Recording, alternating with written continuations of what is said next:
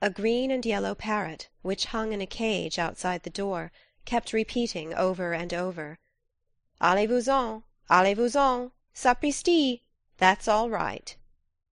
He could speak a little Spanish, and also a language which nobody understood, unless it was the mocking-bird that hung on the other side of the door, whistling his fluty notes out upon the breeze with maddening persistence. Mr. Pontellier, unable to read his newspaper with any degree of comfort, arose with an expression and an exclamation of disgust. He walked down the gallery and across the narrow bridges which connected the Lebrun cottages one with the other. He had been seated before the door of the main house. The parrot and the mocking-bird were the property of Madame Lebrun, and they had the right to make all the noise they wished. Mr. Pontellier had the privilege of quitting their society when they ceased to be entertaining. He stopped before the door of his own cottage, which was the fourth one from the main building and next to the last. Seating himself in a wicker rocker which was there, he once more applied himself to the task of reading the newspaper. The day was Sunday. The paper was a day old. The Sunday papers had not yet reached Grand-Isle. He was already acquainted with the market reports, and he glanced restlessly over the editorials and bits of news which he had not had time to read before quitting New Orleans the day before. Mr. Pontellier wore eye-glasses. He was a man of 40, of medium height and rather slender build. He stooped a little. His hair was brown and straight, parted on one side. His beard was neatly and closely trimmed. Once in a while he withdrew his glance from the newspaper and looked about him. There was more noise than ever over at the house. The main building was called the House, to distinguish it from the cottages. The chattering and whistling birds were still at it. 2 young girls, the Farival twins, were playing a duet from Zampa upon the piano. Madame Lebrun was bustling in and out, giving orders in a high key to a yard-boy whenever she got inside the house, and directions in an equally high voice to a dining-room servant whenever she got outside. She was a fresh, pretty woman, clad always in white with elbow sleeves.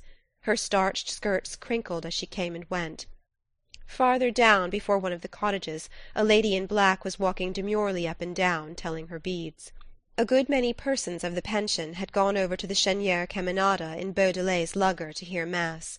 Some young people were out under the water-oaks playing croquet.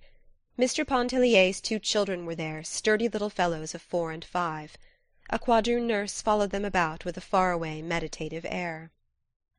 Mr. Pontellier finally lit a cigar and began to smoke, letting the paper drag idly from his hand. He fixed his gaze upon a white sunshade that was advancing at snail's pace from the beach. He could see it plainly between the gaunt trunks of the water-oaks and across the stretch of yellow chamomile.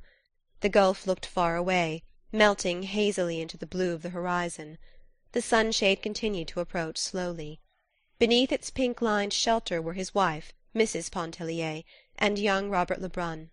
When they reached the cottage, the 2 seated themselves with some appearance of fatigue upon the upper step of the porch, facing each other, each leaning against a supporting post. "What folly! To bathe at such an hour in such heat!" exclaimed Mr. Pontellier. He himself had taken a plunge at daylight. That was why the morning seemed long to him. "You are burnt beyond recognition," he added, looking at his wife as one looks at a valuable piece of personal property which has suffered some damage.